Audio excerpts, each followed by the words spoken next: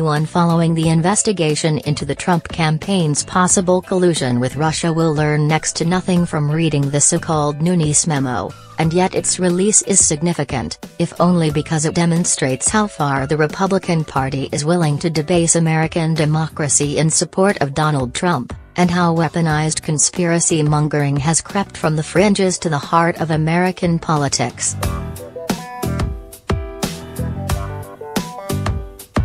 The memo is named for Devin Nunes, the Republican chairman of the House Intelligence Committee that is ostensibly conducting its own investigation into the Russia allegations.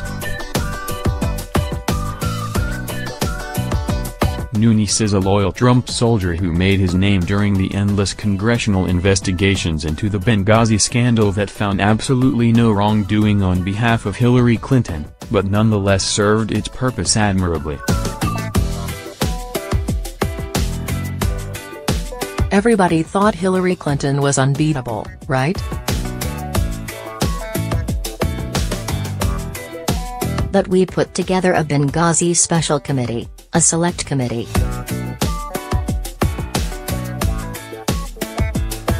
What are her numbers today?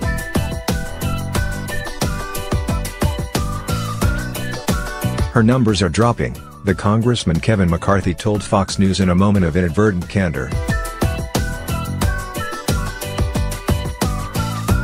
Nunes later served on Trump's transition team, and since Trump has been in office, Nunes has used his position on the House committee to hamper and discredit the collusion investigations.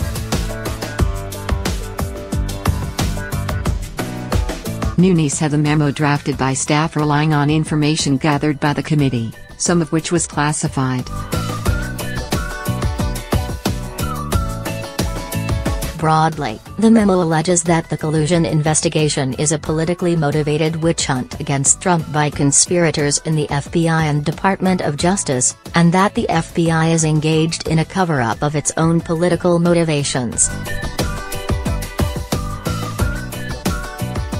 Specifically, it alleges that FBI investigators used the so-called Steele dossier, opposition research financed first by Republican and then by Democratic opponents of Trump, in order to obtain a warrant to conduct covert surveillance of a Trump campaign aide. Carter Page. This, the memo's Republican champions argue, is proof the investigation is politically tainted. The problem is that while the investigators might have used the Steele dossier, it was far from the only evidence they had gathered and used, and given that the rest of the evidence remains classified, it is impossible for the investigators, the FBI and the Justice Department to defend the integrity of their work. Against the recommendation of these bodies and intelligence services, Trump nevertheless ordered that the memo be declassified and released on Friday. In a statement, the FBI has responded that it has grave concerns about material omissions of fact that fundamentally impact the memo's accuracy. When you get into the detail of the story, though, you can miss the significance. Donald Trump and his allies are attacking key American institutions in order to discredit an investigation into foreign interference in a presidential election. They are aligning themselves with Russia in a conflict with the Department of Justice. As Senator John McCain, one of the last Republican holdouts against Trump, put it in a furious statement, in 2016, the Russian government engaged in an elaborate plot to interfere in an American election and undermine our democracy. The latest attacks against the FBI and Department of Justice serve no American interests, no parties, no presidents, only Putin's. The American people deserve to know all the facts surrounding Russia's ongoing efforts to subvert our democracy, which is why Special Counsel Mueller's investigation must proceed unimpeded. If we continue to undermine our own rule of law, we are doing Putin's job for him. As a result of the Russia probe, Trump has so far sacked an FBI director, James Comey, and forced out a deputy director, Andrew McCabe. A campaign is building among Trump allies to have the Deputy Attorney General Rod Rosenstein sacked. Robert Mueller, the special prosecutor who is leading the Russia investigation, was appointed by Rosenstein and reports to him.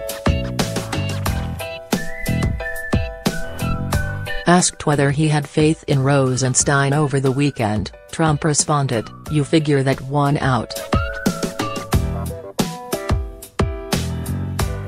These transparent attempts to end or influence the investigation by Trump have rightly earned him comparisons to the crook Richard Nixon, who ordered the firing of the Watergate special prosecutor, Archibald Cox, prompting the resignations of the Attorney General and Deputy Attorney General, an incident that became known as the Saturday Night Massacre.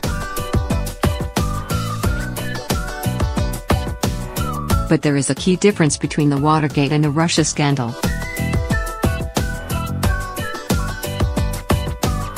Nixon was investigated not only by an energized news media, and not just by a special prosecutor and the Department of Justice, but eventually by patriotic Republicans in committees in Congress. It may well be that there was no collusion by Trump's campaign, or that if there was it may be that Trump was unaware of it. But Trump's GOP, blithely elevating its political concerns over its nation's interests, is so far determined that Americans should never find out either way.